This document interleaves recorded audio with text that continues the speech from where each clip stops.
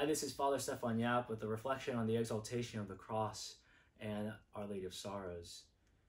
It isn't very common that the Church decides to put two feast days back to back with a linked theme. And when she does this, she's telling us to look at something, that there's something here that we should look at.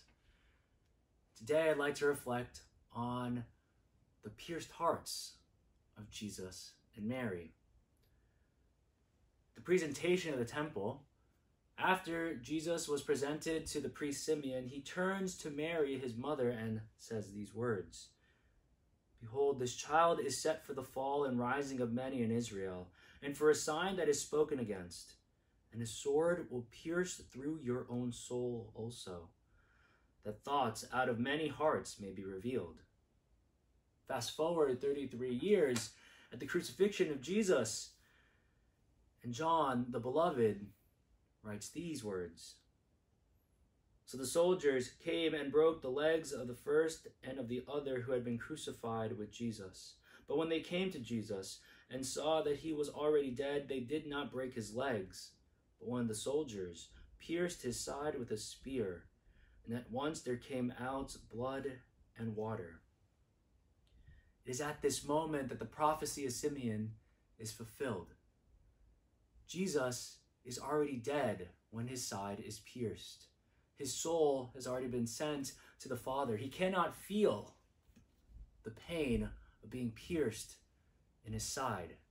Instead, his mother Mary, who is very much alive and very much present at the crucifixion, feels the piercing of Jesus.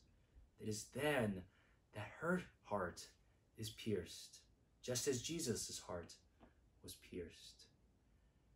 And if we look at images of the Immaculate Heart of Mary and the Sacred Heart of Jesus, their hearts are still pierced.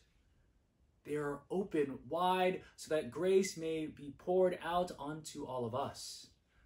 Because it is at the crucifixion that Jesus looks at Mary and says, "Woman, behold your son," and then looks at the beloved disciple John and says, "Behold your mother." It is at that moment that it says that John took Mary into his home, into his heart. During this time, recently after Jesus' death, I'm sure that they consoled one another.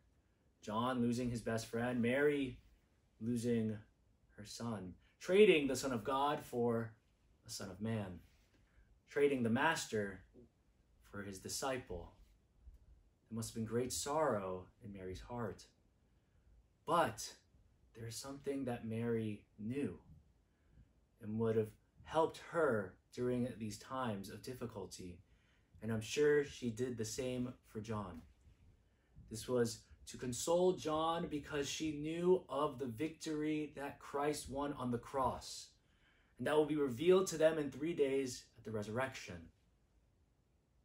That same hope, that same comfort, that same tenderness that Mary gave to John, she also gives to us. She knows the pains and sorrows and sufferings that we experience. And when we welcome Mary into our hearts, into our home, and tend to her as our mother, she tends to us as her sons and her daughters. Because she knows very well that there will always be a resurrection.